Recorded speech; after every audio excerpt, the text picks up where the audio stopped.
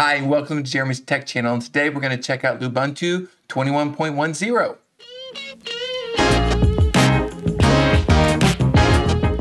Well, I decided to take a look at something a lot more lightweight. I figured someone might be trying to run some older hardware, or maybe you really just want to maximize your system to the nth degree. I was looking at this LXQT desktop environment, wanted to check it out, and found an Ubuntu spin with that desktop environment. So we're going to take a look at it, see what it offers, see how light it actually is, see how full-featured it can be. Maybe you and I both will learn something here. So let's take a look at their website. Welcome to the next universe. And it says here, Lubuntu is a complete operating system that ships the essential apps and services for daily use. Office applications, PDF reader, image editor, music and video players, etc. And they have the Discover Software Center as well. Talks about being Ubuntu based and compatible, fast and lightweight. You get it. It shows you can install it anywhere, including a Raspberry Pi. And I went ahead and put it into a virtual machine with a gig of RAM and 2 cores. And let's just take a look at this. I'll go ahead and maximize this, and we'll go through the install process, take a look at a couple things once it's installed. Maybe if you're looking for a lightweight desktop environment, this is for you. Whether you've already running Ubuntu or some other Linux distribution, this may be your jam. Let's find out. I am going to go ahead and install, and I'm guessing this is going to be almost exactly like the Ubuntu Calamares installer, and guess what? It is. Next. Next. I think I'm going to go ahead and have that because I'm only using a gig of RAM. I wouldn't say it's suggesting, but it's defaulting to swap to file. So let's go ahead and leave that in there. And it's going to install. I will go ahead and speed it up. See you on the other side.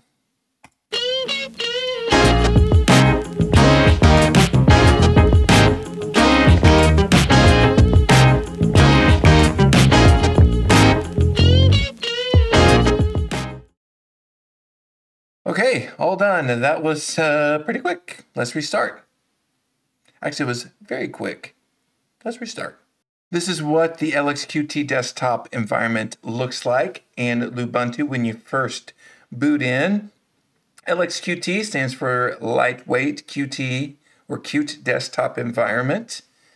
And, you know, right now, I wouldn't notice this being some lightweight looking environment just from the desktop, but you get to the menu here. It's simple but effective situations here. And I'm just reminding you that I only gave this virtual machine 1 GB of RAM and 2 cores. So it's like a dual core 1 GB system here. And the file size of the ISO was 1.9 GB. So it had a lot of things to install, but not that much. And going through here in your basic menu, you've got stuff ready to go that you're used to. Bluetooth, Firefox.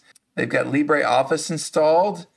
They've got K3B, VLC. So it looks like there is some KDE elements in this because of the Qt stuff. KDE Partition Manager right there, the Qt Terminal, Preferences, super cool about LXQT. This is version 0.17.0. Very nice. We've already got virtual desktops here, which you probably know by now how that works. But desktop 1 and desktop 2 and desktop 3. And this is their file manager. Okay.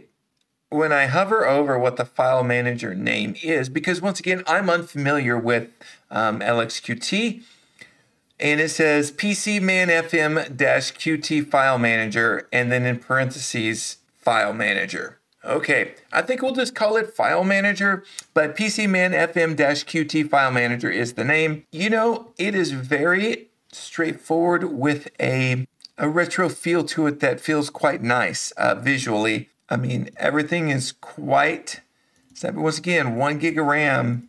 I know I'm not accessing a lot of files, but I am just flabbergasted on how this feels already. It feels like I'm on a really full-featured desktop as far as what's available here, and I am going to do that. They've got a calendar right here. They've got, looks like, notifications right here. It's letting me know that there's no battery on my virtual machine, which is so true.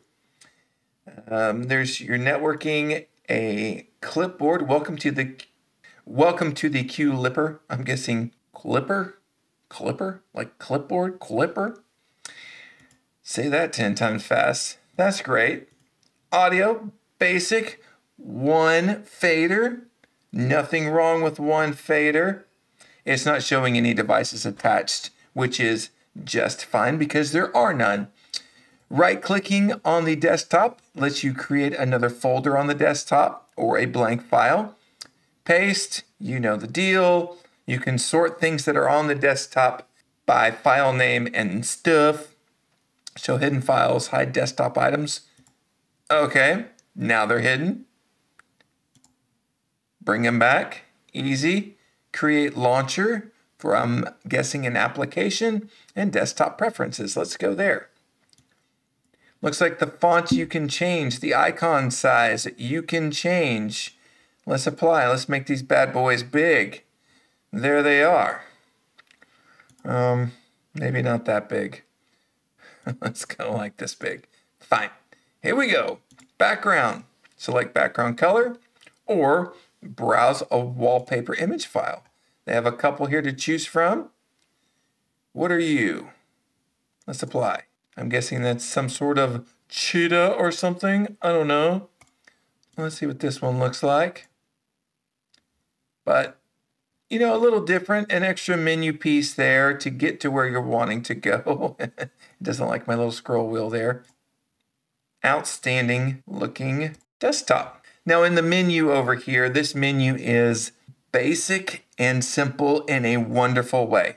You've got some accessories here, Kcalc. There's that. This name just is awesome. I think it's growing on me every time I read it. PCMan FM-QT File Manager, or Qt File Manager. Love it. That's cool, dude. You got Vim.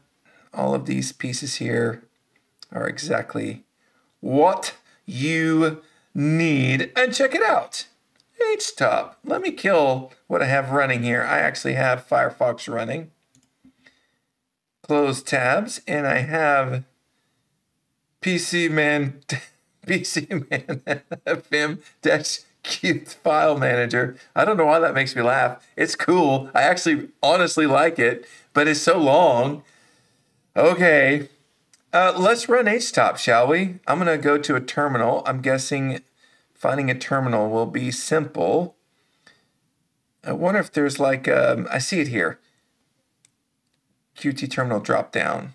Let's see if that's with like F12. Yeah, there's another terminal that opens and closes like this with F12.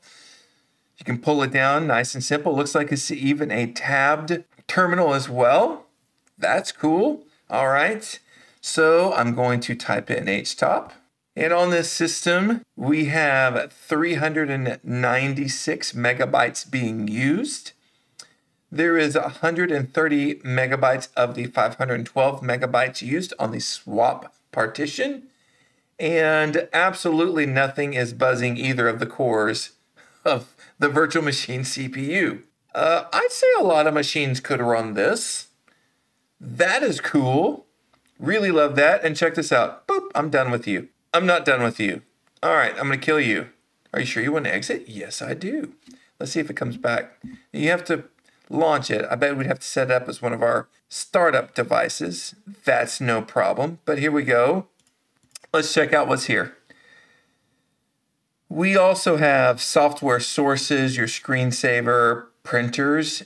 Do you see anything here that additional drivers? Let's check that out. No additional drivers available. Cool. No problem with me. This is a virtual machine. I don't have an NVIDIA graphics card on that virtual machine. Okay, on this Muon Package Manager, it's reminding me a little bit of Synaptic Package Manager. Looks like this would be a great way for you to grab different modules and different builds of kernels and XFCE if you want to change this desktop environment. But also, we have the Discover Software Center, which is once again the KDE Software Center. You can see me struggling to pull that window the way I want it to be. This is showing 184 packages that need to be updated. That's cool with me. And then I'm going to search for Kdenlive. There's Kdenlive. You can install from Snap, or you can install directly from the repos. If you want, let's take a look at your settings here. You've got your software sources, Snap. There are ways, and I've done it. I did it with my wife's Ubuntu install on her laptop. There is a way to make it where Flatpak is what you can use. And if you don't like Snap, it's not a problem. You can use app images too. Wonderful, but I am going to install Kdenlive. I am not going to lie. KDE is the desktop environment that I use daily, and seeing some of these applications is exciting to me because these are the ones that I like. And if I really want to minimize the resources that I'm using on my system for one reason or another, so far this LXQT is great. Kdenlive just booted right up. Remember, virtual machine, 1 gig of RAM, 2 cores, and that went and booted right up. This is straightforward, guys. This is great if I want to pull up a spreadsheet. No problem. There's a spreadsheet. It's amazing. It popped right up. You know, at least at its default state. Not a bunch of window decorations, not a bunch of configuration pieces on some of this. Let's see here. Let's configure the panel. Let's see what you can do. I can at least change the alignment and the position. I can put it up at the top. Cool. I can put it at the right. That's cool. But if I wanted to do that and align it center or align it to the right, I can do that. There also is this widgets button, which allows for some quick launches, task manager, volume control, system trays, you know the deal, world clock. That is cool. I can add a CPU monitor. I think I will do that. I will add the CPU monitor, and there it is going, you ain't got nothing for me. Configure CPU monitor. Cool. Let's add another one. Let's add the color picker. And how do I use the color picker? Oh. Okay, I'm going to select this color right here on this gradient. And then the code is right here. That is simple, direct, and to the point. Way to go, LXQT and the Lubuntu team. If you watched my video yesterday, I had a frustrating experience with another distribution. You can check it out. But it feels so refreshing to experience a distribution that knows what it is. Configuring this panel, I'm going to put it back to where it was. It does feel natural to be down there. I can make this bigger for those of you guys who are on a phone, and make the icon size bigger so that you can see a little better. And there it is. Guys, there's not much to do here except for marvel at the resources that it is not using, the availability and full-featured nature of this, and the options with the Ubuntu. This is Ubuntu 22.0. All right, this is Ubuntu 21.10, which is Ubuntu's newest, most recent release. The window manager is OpenBox, which some of you are familiar with. This just feels really great. I'm actually, I actually am really liking this to the point that wanting to have this on my desktop for my daily use is something I would consider. I need to spend more time with this. And check it out. KDE Connect is here. KDE Connect is super cool. This is super cool. It's saying that my actual desktop is not a trusted device right now, and that's okay. This is just cool that it has KDE Connect. It has Firefox. In fact, what I'm going to do, I'm going to open up a bunch of tabs. I'm going to open up Kdenlive. I'm going to open up, I don't know, more than what you would normally use, and then we're going to see how much resources is being used. If you are using a low resource computer, I'm going to be able to tell you that you need to use Lubuntu because this is slick. I don't know if I'm on the high from all the frustration yesterday or what. There's my tech channel. So we got this. And can I, yes, copy. And I'm going to paste and go. And I'm going to paste and go. We're kind of getting a little, let's see, paste and go. Let's take a quick check at this right quick. Let's take a quick check. It is starting to go, what are you doing to me? And you can see here my little monitor going, ah! If you want to do more than 3 tabs on Ubuntu on 1 gig of RAM, don't. There we go. In fact, it even crashed Firefox. Okay. So we'll say 3. Sitting here, loaded.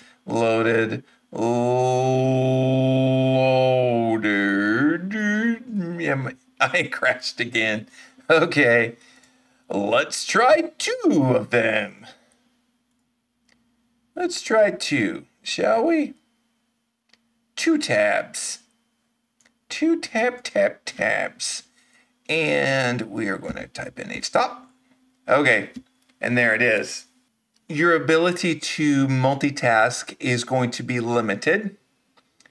The swap partition is maxed out along with 700, almost 700 megabytes worth of memory. The CPUs, we're working a little bit there trying to figure out what to do. So it just, Firefox just went and, crashed. It's cool.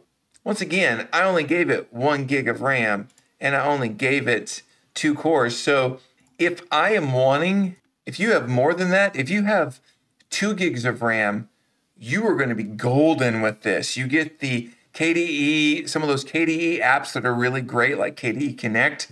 You can edit video with this quite easily. You will be able to browse the web to your heart's content, and you should be able to do all of your office work, word processing, spreadsheets, easy on this. This is cool. I like this. I like this a lot. Can you tell? Can you tell that I like this? I do want to show this real quick. You can go into the open box. Let me just show that to you. Preferences, LXQT settings, and then you can go to the open box settings. And they've got some themes here that you can see that change with the windows there. The old school clear looks. Look at that.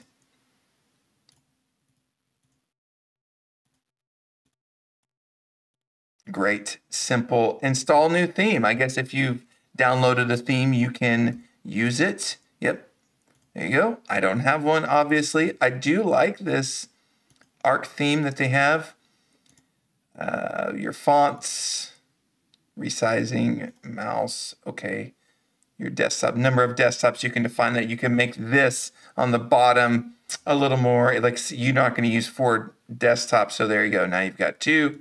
Where your margins are, and then controlling that dock. I can't tell you how cool I think this is. I know there are other even more lightweight distributions, ones that are intended to just be on a flash drive, be able to do something safely and securely, or to work on a device that's giving you problems. But when it comes to a full-featured lightweight desktop environment, the Lubuntu team with that Ubuntu base and that LXQT desktop environment has really done a great job of giving you something cool and useful. If you had another gig of RAM, if you had 2 gigs of RAM, you would feel like you got a new system. But if you have 1 gig of RAM, you can still run this well. I don't know if you would work well at 512. You would be limited on some of the applications you could and couldn't use depending on your use case. But for me, I have a web browser up and I have OBS up and I have, I've got my video editor going. And I'm more of a multitask person and kind of guy. So I wanted to see what's the least I can have and get away with the most availability as far as functionality. Lubuntu, like it. If I were going to install a Ubuntu-based system, I would consider this whether or not it was lightweight or not. Yes, if you're into eye candy, it doesn't have some of those things with the window management part of it, but it looks attractive to me. It looks straightforward and simple and clean and retro in a cool way. I like it. Hey, if you stuck through this video, thank you. Like and subscribe, hit the notification bell, all of those things. I'll try to keep that stuff to a minimum, but it really does help. Thank you. And I hope to see you next time.